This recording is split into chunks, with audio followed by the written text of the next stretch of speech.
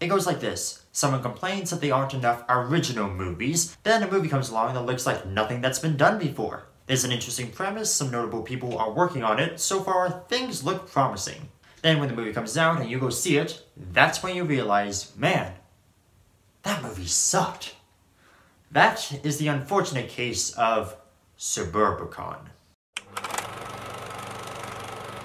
I could have you killed in no time.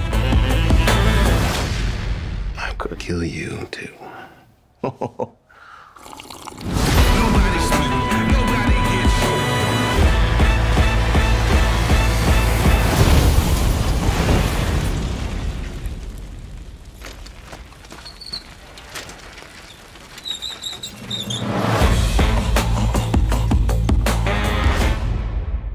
Hey there guys, how are you? It's me, the Canadian Weebuff, with a review of Suburbicon. This comes from a script written by the Coen brothers, who you may recognize for their work as prolific writers and directors, with credits such as Fargo, Burn After Reading, The Big Lebowski, No Country for Old Men, Bridge of Spies, and the 2010 remake of True Grit. George Clooney and Grant Heslov also honed their writing skills, making it the third time they've worked on a script together after Monuments Men and The Ides of March. Matt Damon stars as Gardner, a man who's trying to provide a good life for his family in an idealistic white picket fence neighborhood. After two goons kill his wife for his failure to pay off his debt to the mob, Gardner hatches a plan to protect his son and get revenge. Well, that's the movie the trailer sells you on.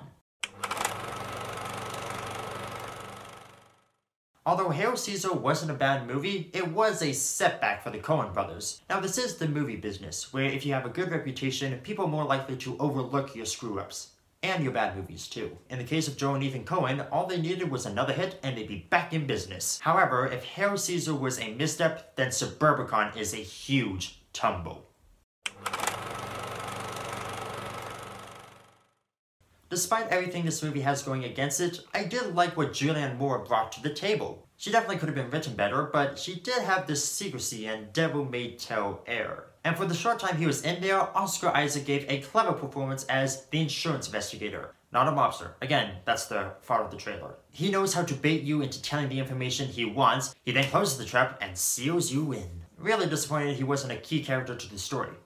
But if you want to be in Star Wars, that means sacrificing screen time elsewhere. Now, I'm about to compliment on a factor that I don't usually comment on when it comes to movies.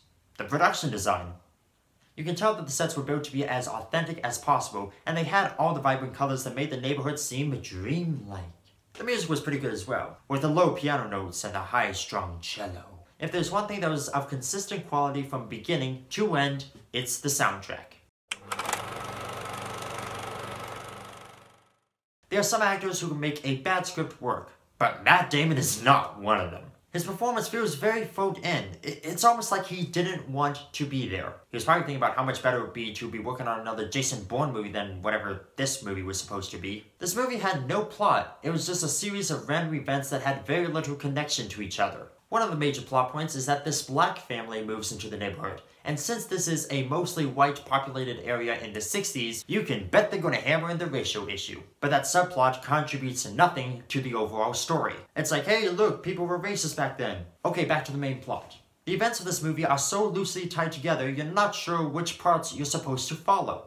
Most of the scenes are just pointless. They're there to fill a 100-minute runtime. That's what this movie is. All filler, but very, very, very little substance. The way the script was written keeps you confused as to whether or not you should be rooting for Gardner. Is he a good guy who does terrible things, or is he a garbage human being with no remorse? For a good hour, we think that he's a good guy who's just done some bad things, but then in the final act, it's hinted that he's a borderline sociopath.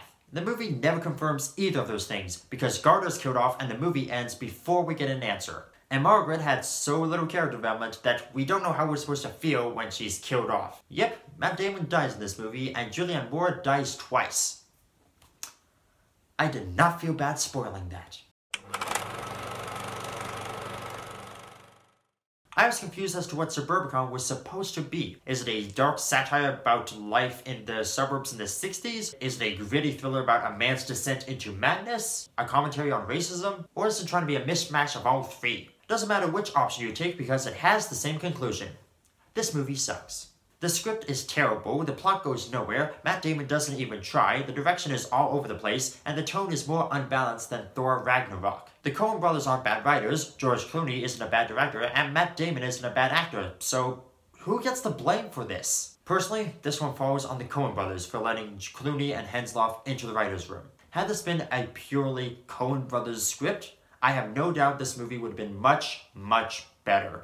Maybe we'll find out why we got this piece of cinematic trash, or maybe we won't. Either way, don't move into Suburbicon. Skip it. Alright, that's my review of Suburbicon. Have you seen it? Hopefully not. If you have, leave your answer by commenting down below. Subscribe and hit the bell icon if you're new, and if you enjoyed the video, maybe leave a like. And as always, this is the Canadian Movie Buff saying I hope you had a fantastic weekend at the movies. See ya!